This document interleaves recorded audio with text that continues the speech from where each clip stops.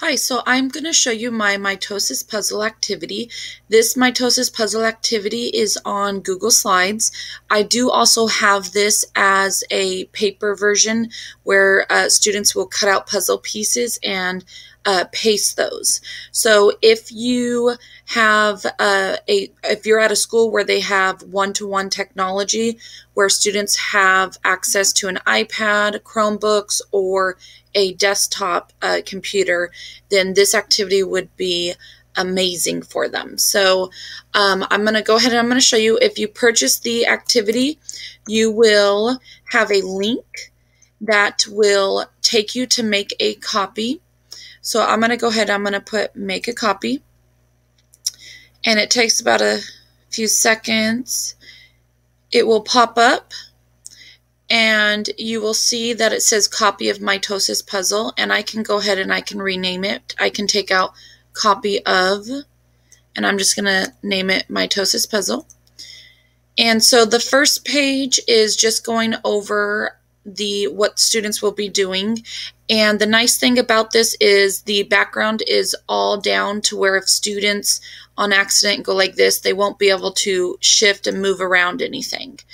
The only thing they will be able to move around is the puzzle pieces. So you will see the fourth page has the puzzle pieces. The second page, it goes by first stage, second stage, third stage, fourth stage, fifth stage, and sixth stage.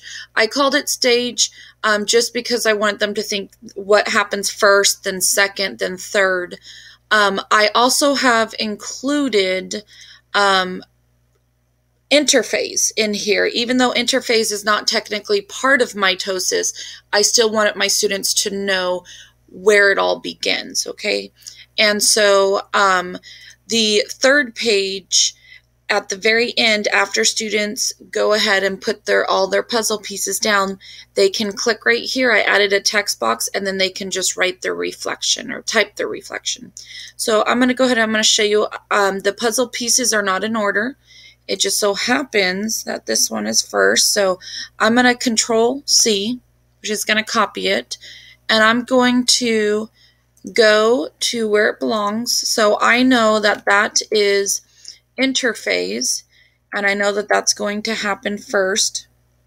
So I will go and I will place that on there, and then I will go back, and what I like to do is I like to erase it or delete it so that I don't get confused and it's gone. And then I would go and I would get another puzzle piece. This right here is metaphase, and I know it goes interphase, prophase, metaphase, and it might be easier for students also to name it first before they put on the drawings.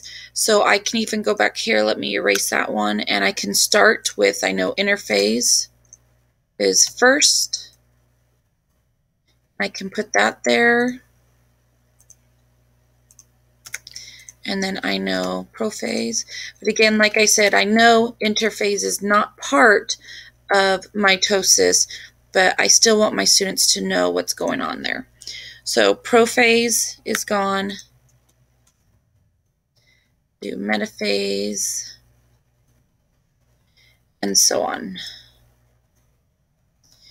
Okay, and this is just a quick draft so that you can see what it would look like, but then students would go and they would finish all the other puzzle pieces, and it looks really, really cool in the end. And again, students will write that reflection, and then they can submit it through Google Classroom.